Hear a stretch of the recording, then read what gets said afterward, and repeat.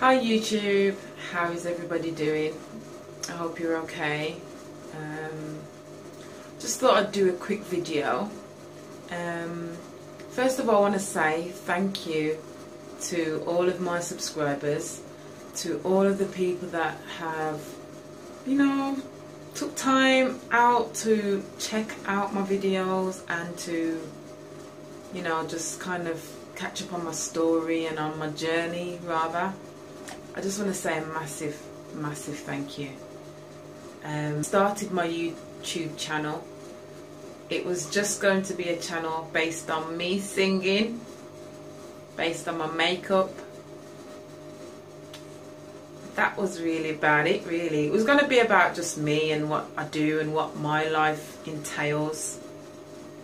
But yeah, that took a major turn when I was diagnosed with breast cancer.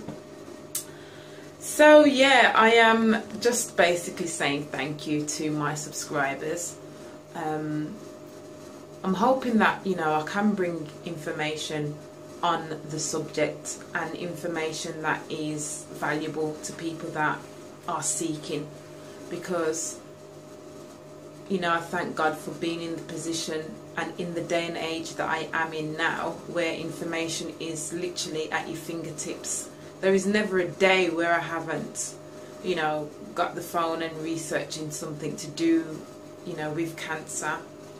So I'd say it's a blessing to have, information so easily accessible.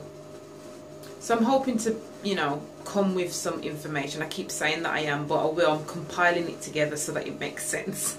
Because a lot of things, there's so many, different interpretations of different cures and different remedies that you can take for various different things relating to cancer. I'm trying to, ingest it, digest it, and then kind of regurgitate it back to you guys. That's such a disgusting, you know what I mean? So yeah, just please stay tuned and please pass my videos on to people, because I didn't realise how much it's helping people, and it's only when I get messages saying, oh my gosh, thank you so much, and I'm like, wow, okay, cool, great, so if you can, forward them on to other people.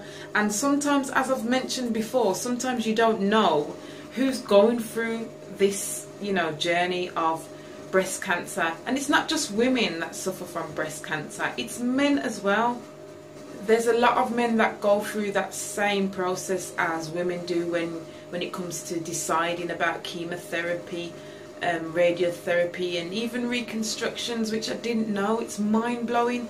And there's a lot of people that are suffering in silence, and research in silence as well. So if my videos can get to them to say, don't worry, there's nothing to worry about, just pick up your book and a pen and just spend some time on the internet, research different, just type in a bunch of stuff in Google, type in cancer, natural cures for cancer, type that in YouTube, and you'll be mind blown of how many videos there is. Do you know what I mean? So my advice to anybody that's going through cancer of any sort would be breathe and then decide what you're going to do, especially for those who have just been diagnosed with cancer. I want to relate it to only breast cancer because obviously that's what I'm dealing with, that's what I'm going through. I don't want to really, say other cancers, because as we know, that's a different process. Some of them are different processes. So if you've been diagnosed with breast cancer but also cancer, on a very far stretch, the first thing I advise you to do is to, cry, get the tears and the shock of it out the way, but decide how long that's going to be for. Okay? Don't say that you don't know how you're going to ever get over this, oh my gosh, and start crying and getting yourself into a whirlwind of emotions and up and down. It will be like that, but you can choose. You can choose to say, I'm going to cry for 2 days. 2 days only. And after those 2 days, when I'm done crying, I'm going to get my head down into that laptop, into the computer, in your phone, whatever. I'm going to get my head down and do some research on my condition and how I can heal my body naturally without poisoning it first. That's what you have to do. Okay? Decide how long your mourning process will be, because that's what I did.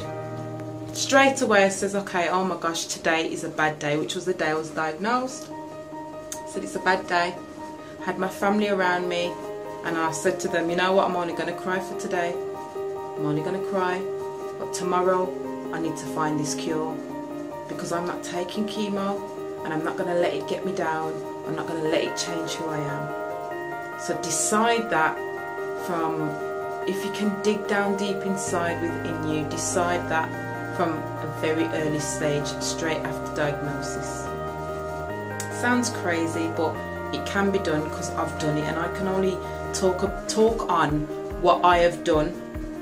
I will not talk about somebody else's experience, or I'll probably revert to it, but I will not talk about it as if it's my experience. I will only talk about my own personal experience. And this is D being real. I ain't telling you no BS. I'm not telling you nothing that I've found out or read about or seen. This is me and what I'm going through. So, after you've decided that you're gonna give up the crying, get down into the research. After the research, obviously write everything down that you're gonna do. Write down your process, even write or record your journey, because it will help you. There's a lot of things in my journey that I go back and I look at and I think, wow, I forgot about that. Thank God that I actually wrote it down, or that I did a video on it. Do you know what I mean? So keep a progress, because you've got to know in your head that at the ending of this journey, you're going to be fine. So you want to look back on those things, or have it there, so that if somebody you know that comes upon the same journey that you've already been on, they can then say, what did you do? And then you can pull out your little book or your video and say, oh, look, on this date, this is what I did, and this is what, you know what I'm saying?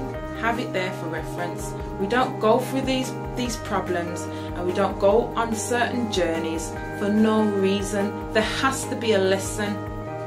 And if you don't get the lesson, then it's going to be a pointless experience. So a lesson that is as great as, you know, any other person that's gone through a disease or sickness or whatever. Do you know what I mean? You can turn it around.